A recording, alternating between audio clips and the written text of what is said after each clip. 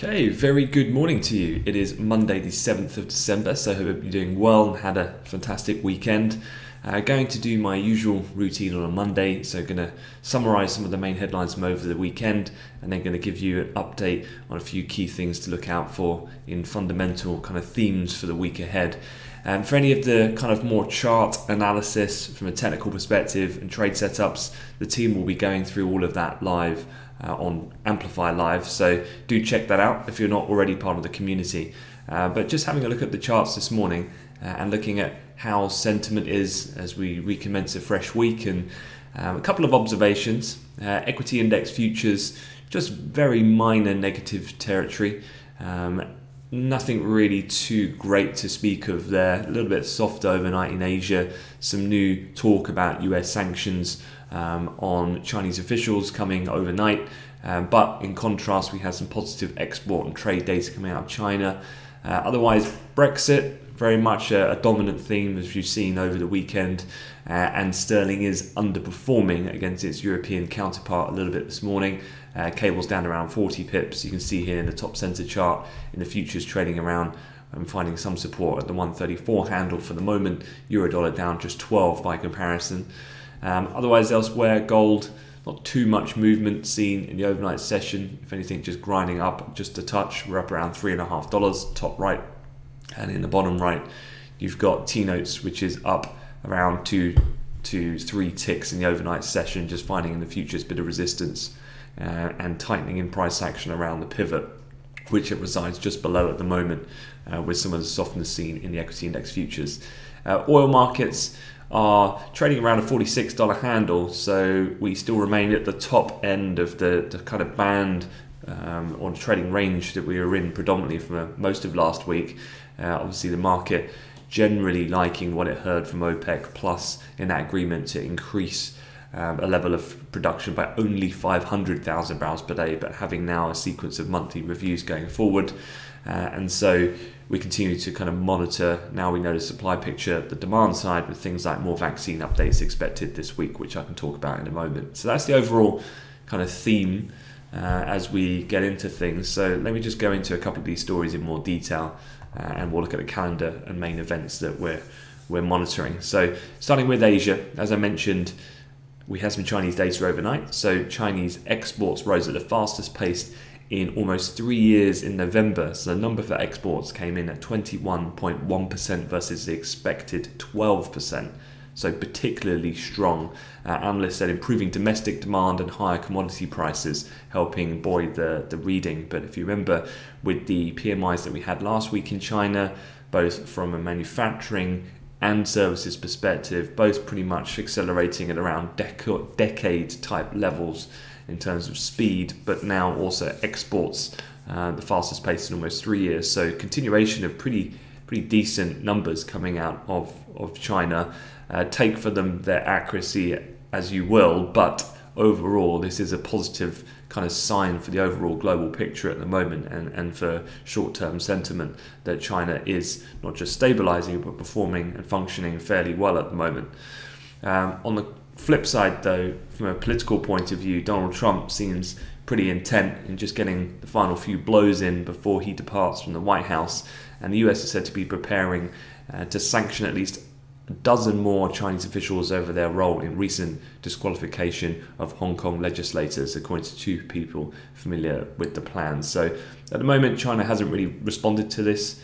Obviously, we'll keep an eye out if they do. I don't anticipate that they will be particularly harsh on any type of rhetoric, given the fact that now the transition is kind of underway. But it's worth just keeping an eye on this, and certainly as Biden comes in, how they're going to tackle, if they do, in a more unified form with the rest of the kind of mainland Europe and the UK, for instance. So still bubbling away in the background, but I wouldn't say it's a particular focal point for markets this morning. That leads us then on to probably what was the most dominant news theme over the weekend, which is that of Brexit. Actually, as I'm speaking, I can see pound just slipping again a little bit down to the S1 now in the sterling futures contract. And let me get up to speed on what the latest is, which is that UK and the EU are striving to finalise a deal before this evening. A compromise on the long-standing stumbling block of which was the access to British fishing waters is starting to emerge, i.e. a compromise on that contentious issue, according to people familiar with the discussions on both sides. And reading through the press both last night and this morning, it seems like, and in actuality, I'm not sure how much more symbolic than it was actually getting a deal done in its difficulty on that particular issue. So it looks like that's been resolved. That would mean then that a level competitive playing field is now one of the main last remaining issues to deal with. EU Chief Negotiator Barnier this morning, he's been out on the wires. He's basically told EU envoys that there is no UK trade deal yet. The three main issues are still open, as according to an EU source. And so overall, the pound has traded a little bit weak. If you remember, it's mainly been driven, if anything, by persistent dollar weakness last week. I mean, the Dixie this morning is actually up around just shy of 0.2%. So it is weighing on those major pairs, but the underperformance of the fact that, look, no trade deal has come as yet. If you remember, we started last week the same as we start this week. There was supposed to be a deal. It's been pretty much a recurring pattern we've had for the last several weeks. And then here we are again Monday morning, and there's still nothing concrete as yet. Tonight is apparently going to be the self-imposed the night that a deal is going to get done, and the reasoning for that is that it needs to be then ratified with enough time before the end of the transition period at the end of the year. So what I would say is, if you're trading any sterling position today, it's going to be particularly susceptible to headline noise, because I'd say the rumour mill and various different sources is probably going to be in full flow today. So just be mindful and be careful of that. In terms of any type of deal concrete coming out, remember, normally you have a full day's worth of deliberations, and then by around 4 p.m. type time, London time, is when normally we get the exit then from a day's talks, and we know the kind of outcome of where we stand, and that can create quite a meaningful move in sterling. As I speak, I'm just seeing some new headlines come out. Barnier was relatively downbeat on the prospect for a deal in this morning's briefing, according to a senior EU ambassador. That's just come out now, probably why we just bumped down just a little bit more in sterling just now. Separately, another thing to be aware of is the UK's internal market bill. If you remember that was the one that broke the law, so to speak, in regards to what was a contested issue just a few weeks ago. That's to return to the House of Commons on Monday. The government intends to reinstate controversial clauses that would give ministers powers to rewrite parts of the original Brexit divorce deal after the House of Lords removed them. But, and importantly, what we have seen over the weekend is that a signal that PM Johnson could be preparing for an agreement. He's prepared to drop those clauses if they are no longer needed, according to people familiar with the matter. Remember, EU were going to sue the UK for reneging on its deal on the terms legally that it had agreed to, with then securing the exit and then transition back in January of this year. Basically, what, long story short, was happening, according to sources at the weekend, is that Johnson's willing to say, look, okay, fine, we'll basically drop this whole internal market bill, some of these clauses, in order to then appease and get the deal over the line. So it definitely looks like we are centering in on some kind of deal at the moment. So deal or no deal, I guess, is if they are able to get something later on today, I'd expect then a kind of recovery, a full point move. I think it wouldn't be out of the realm of possibility in terms of a relief rally back to the upside to reverse course of some of the selling we've seen overnight at the end of last week. If they have an inability to do so, then I think we continue to just trade quite heavy in sterling as we go through the week. That's probably going to just weigh even further, more and more so. Okay, a quick look elsewhere. One of the other big things I think this week, and something which obviously has supported general equity direction, which has been this forever push to kind of all-time high territory, has been this talk last week that we had about stimulus. And so President Trump and Senate Majority Leader Mitch McConnell will come on board with the apparent $908 billion package to provide pandemic relief, according to a bipartisan group. This was citing Bill Cassidy, a Republican from Louisiana, that they're seeking legislation before the end of the year. So I guess anything in regard to that will be quite key, and whether that's going to be successful in progressing or not, then in a more negative way. Goldman Sachs, I read in a comment from one of their notes at the weekend, said they believe that number will be whittled down to around $700 billion once Republicans' demands are met. So the idea here being that markets generally like what's happening from an equity perspective when we get closer to stimulus talks. And so anything more than that confirmation just supports the underlying trend. A continuation going in towards the year end, particularly with the risk of a government shutdown looming as well in about a week's time or so at the end of this week, then that could well start to weigh as a negative headwind. One thing to be aware of then, politicians are somewhat incentivized to get something done sooner rather than later. This is looking at the latest new reported cases by day on a 7-day average in the US, and you can see we are starting to see that little Thanksgiving bump starting to come in, which many had feared. New reported deaths certainly are up there at the highest that they've ever been. And then hospitalized COVID-19 patients by day is particularly high at the moment, up at around that consistent 100,000 level. What this has led to is that California will impose stay-at-home orders in areas where intensive care units are close to capacity. Remember, even last week, around Thursday, Friday, they were at 85%. So given these rates, probably even closer to maximum capacity now. And New York City's average positive test rate rose above 5% for the first time since May at the moment. So still a very serious and evolving situation in a negative way, which means then that if politicians aren't in the coming weeks able to really come to market with a sizable stimulus relief package, then we could find this kind of gravy train all one way direction to all-time highs in equities could see a little bit of a blip.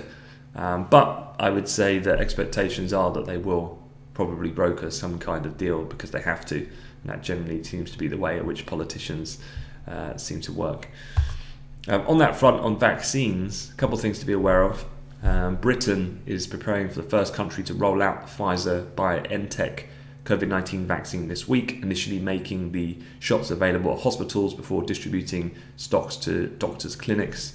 The other main thing we're looking out for this week, which particularly could be one of the key events, is that the US FDA meets to discuss the vaccine made by the companies Pfizer-BioNTech on Thursday. And if the FDA authorises emergency use, what this means then is that Human Health Services Secretary Alex Azar over the weekend said that vaccine distribution in the US could begin within 24 hours. So kind of very reminiscent of what we had once we had UK approval last week. Could we see that in the US as soon as this Thursday? And obviously securing this authorization process to then start getting at least underway some of the frontline workers, particularly in a very stressed situation like we're seeing in the state of California, for example, where hospitalizations are nearing capacity, is very important for continuation of some of the general market direction we've had of late, both with increasing US yields, securing of a vaccine, the stimulus talk. These will all continue to roll over as key themes for this week because overall US data is fairly quiet, so they will be quite dominant still as key themes. The other thing is, from a central bank decision, I mean, we do have things like the ECB as well coming out.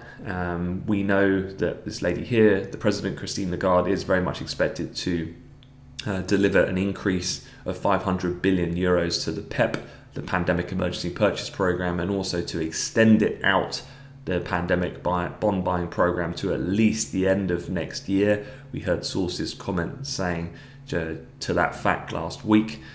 New economic projections in the ECB are likely to show the Eurozone economy contracting in the current quarter, as opposed to when they last issued their forecasts, which would have been back in September, of course. They were forecasting an expansion. So the reality setting in then, as we've seen in countries like Germany, for example, who continue to roll over a fairly stringent degree of restrictions, as although we're hitting a somewhat plateau in some of these areas of new cases, they just want to make sure that they get this virus under control, and so therefore limitations to a certain degree of normal operating kind of rules, if you like, have been slow to come back in the reopening of these economies, and that's having an economic impact, and so hence the reason why the ECB needs to take further action.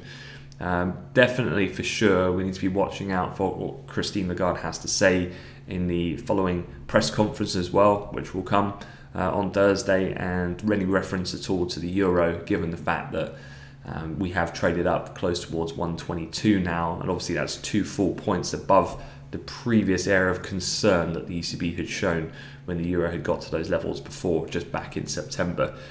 I guess one of the stress points at the moment is that it's very difficult, I think, for the ECB to really get that euro recent move higher under control, because predominantly it's been driven by not so much euro strength but more dollar weakness. So it'd be interested to see what she has to say there, and what the ECB can do or construct in a form of any type of rhetoric or forward guidance to try and harness that euro in terms of the continued move higher that we've seen. Looking at the week ahead, so Monday today, it is pretty quiet. We'll be looking out for Brexit updates. That's probably one of the main days this week, is today. On that you'll see the pound fairly sensitive. As I said, it could be particularly volatile because I've been expecting an increase in the number of sources. That will then dictate then whether or not the House of Commons debates and the Lord's amendments to the Internal Market Bill will need to go ahead or not. I'm sure Boris might use that as a little bit of leverage to hopefully try to get a deal over the line. We shall see in due course. Then going on to Tuesday, you've got the likes of German ZEW, Eurozone GDP, but this is Q3 final readings. As you can see, pretty light on the docket then, both for Monday and Tuesday on the US data front. Wednesday, you've got the Chinese inflation readings, CPI and PPI. You also get job openings in the US, and you've got the Bank of Canada rate decision, not expecting much in the way of any policy changes there. Thursday, we get UK GDP readings, expected to come a little bit back down to reality after the big pop that we had in the prior reading. So the consensus estimate for a move back down to 0.4% from 10.1 previously. We then have the ECB rate decision as mentioned, and you've also got US CPI, which is anticipated to have risen, but a couple of things to be aware of here with US data. CPI, I think it's still a relative tier 1 piece of macroeconomic information, but how market moving it is, probably not a great deal, I would say, and we are anticipating a slight slowdown in demand at the moment. And then with US numbers on Friday, you do get University of Michigan, the December preliminary reading, which is expected to show slight deterioration from the prior time out, and that's mainly down to the fact that, of course, we've been seeing a worsening coronavirus situation in the US, and the restrictions coming into play, which is going to have dampened consumer sentiment to a certain degree. So that's pretty much the week. As you can see, it is pretty quiet in terms of major calendar events, in terms of data. US CPI, Michigan on Friday, CPI on Thursday, jobless on Thursday as well, of course, ECB on Thursday. Otherwise, I'd say more of the major themes centered around the latest Brexit situation for sterling specifically, vaccine update coming out from the US FDA, approval or not on Thursday on Pfizer BioNTech, and then also you've got just a general theme on the stimulus talks coming out of the US, which will be quite critical this week. So that's your rundown. As I said, I haven't looked at the charts at all. I'm aware of that. Sam, Tim, and the other guys will go through all the charts in greater detail on Amplify Live. So look forward to seeing you guys in there, and I will see you same time tomorrow. Thanks very much.